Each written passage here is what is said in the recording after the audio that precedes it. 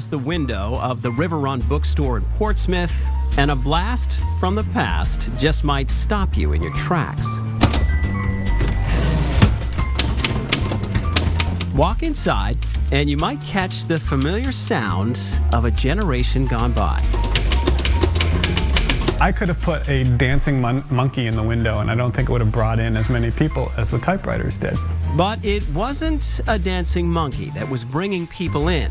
It was the sight of typewriters. We put 2 or 3 in the window, and the number of people who came in the store was unbelievable. You could just watch people stop and then turn around and come in, mostly to drag their kid or someone else in and say, I used to have to write papers on this. I had one just like this. Fond memories that can be brought to life with a click and a clack of the keys.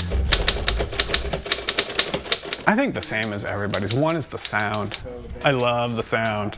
You know, people come in and they'll be browsing, and then some kid will come up to the sample machine and start typing, and you can just see their eyes like, I haven't heard that sound in so long. It's that nostalgia that prompted Tom Holbrook to start the Portsmouth Typewriter Company. Operating out of the bookstore, Tom fixes manual typewriters of all shapes and sizes. Manuals were made pretty much through the 80s, but anything after like 1965 is not very well made. So most of the what I call portables, which are about this size, come with a case. Most of those are 1930 through 1970. And then the other models, what I call the desktop models, so they're not like a desktop computer, but they're 50, 60 pounds. And a lot of those that we get and sell refurbished go back to the 20s. They're amazing machines. They just keep trucking away. And I've had some as early as 1905 that still work great.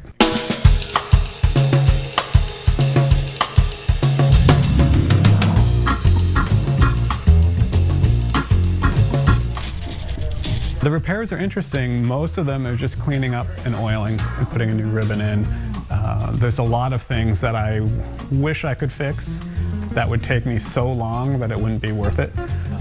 The machines were oddly not made to be fixed that well. Sometimes the machine isn't even broken, it's user error. There's other times, because a lot of people have found it somewhere where, you know, there'll be a carriage lock on or something, and they'll be like, the carriage doesn't move, and I'll go, click, and they'll be like, oh, I just drove an hour. Holbrook had always been a tinkerer, fixing bikes when he was in college.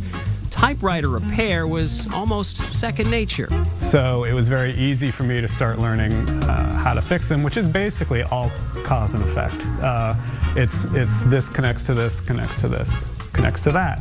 And a little bit of oiling and a little bit of elbow grease, all of things that I was familiar with. So for the last year or so or more, I've been doing all the repairs myself, and we also buy them from people and sell them.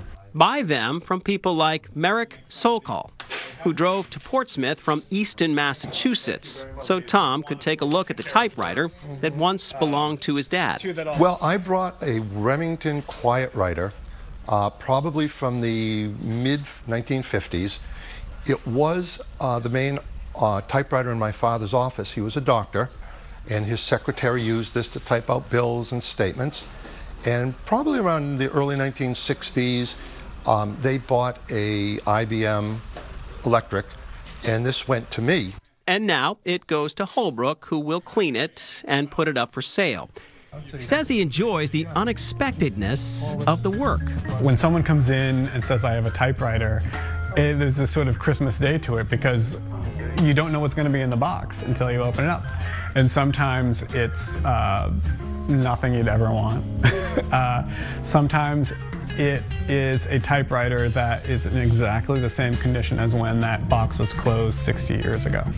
And you can take it out and put a new ribbon in it, and it will work just like it did then. There's something about the tactileness and the sound is just, kids love it. Adults who are buying them, maybe they're writing poems, maybe they're writing letters, maybe they're leaving it out in their house when guests come over so that they can leave a message. It's kind of fun that they are out there in the world and still going.